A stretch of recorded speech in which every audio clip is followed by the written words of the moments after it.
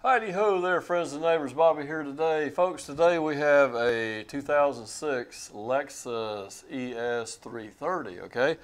And we are doing a rear brake job in this video here today. We're going to do another video on the front brake job, and we're going to do a video on replacing the headlamp lens on that. So if you're interested in those other videos, take a look at them too. Be on the lookout for them. We're also testing a microphone system today.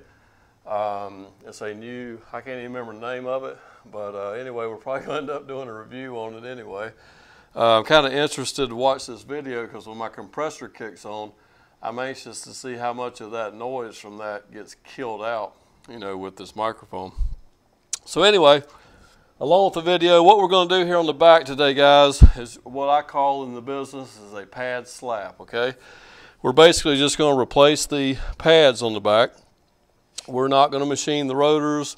We're not going to replace the rotors. I have already mic'd the rotors, and they are well above specification.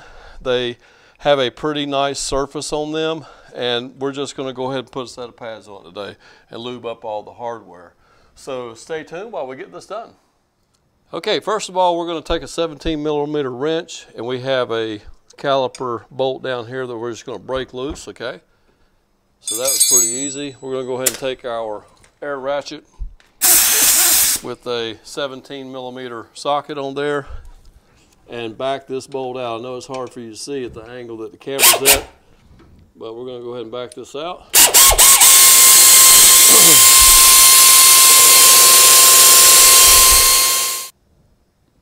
Okay, here's the bolt that actually come out that holds the bottom of the caliper. The upper one you do not need to take out because it's just swinging on a pin, and I'll show you that here in just a minute.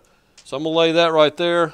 We're going to let me get my little flashlight so I can see here what I'm doing. And I'm going to try to pry this back just to see if I can get it up a little bit. There we go. And I'm going to try to squeeze my caliper back just a little bit, and then I'll finish it off later. I'm going to go and pull this on up, okay, and you see how it slides on this front pin here, just like so, okay, and we'll go ahead and lay this out of the way, and then let's go ahead and remove these pads right quick. And all right, there's a pad on the inside pad and our outer pad right there. So I'm going to lube up a couple points here, and we will get this put back together. Okay, folks, hey, I'm going to go ahead and just wipe some of this brake dust off of these, off the caliper bracket here, our big old pin here. Wipe the little grease off of it and off of our bolt here. And what we're going to use is some 3M silicone paste. Reach down in there with my finger and just go ahead and lube up this bolt real good with that, okay? We'll set that aside, and we'll go ahead and put some on this big pin right here. Get it lubed up as well, and we'll be ready to slide that back together. Guys, silicone paste actually is better for lubing up caliper pins and so forth, because there's usually rubber parts involved in a caliper pin, and if you put regular grease on there, you'll end up petroleum-based products will actually deteriorate rubber, okay? So that's the reason I like to use a silicone-based lubricant for that right there. Now, on these little steel shims here, I have some anti-seize. I'm just going to grab some with my finger and put a light coat of that on there as well, on the inside and the outside one. Don't go too crazy with it because we don't want it to end up on the rotor. That's about all you need right there, and that'll help keep that new pad sliding on there nicely. Okay, let's go ahead and put our new pads in place here. There's that one, and our inner pad as well. We'll go ahead and put him in place.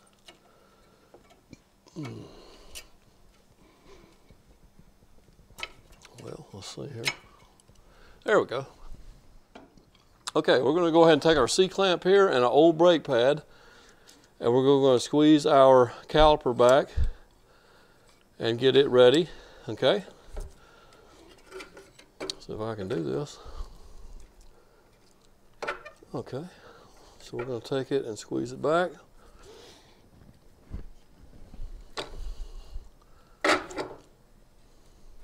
Just like so.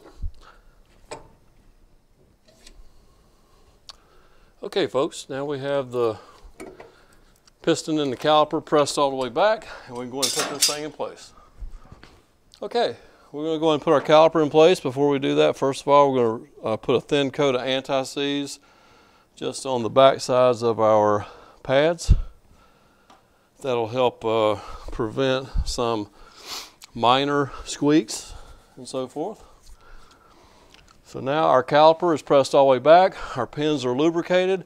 Make sure you don't twist your cable all the way around, okay, one way or the other. Make sure you're putting it back on just like it come off. And we will get it on our back pin over here. I don't know why I'm having trouble there. Probably because we're filming a video. There we go. Okay, so and you can see that that moves nice and easily. Okay, and we're going to go ahead and lay our caliper in place. Take our other caliper bolt here and install it and start it by hand before we put the air ratchet on there.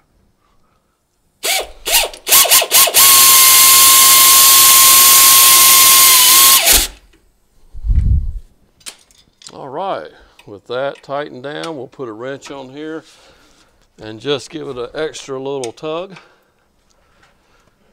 And that feels excellent right there. So guys, this side here is done and ready to put the wheel on and torque it down. Now we've already done the other side. Now friends, anytime you do a brake job like this, once you get your car back on the ground, please don't forget to pump the pedal up before you take off in it, okay? So that the pistons will actually move the pads up against the rotor before you need to actually brake the car. All right, thanks for watching today. Don't forget to like, comment, and subscribe. We'll see you next time.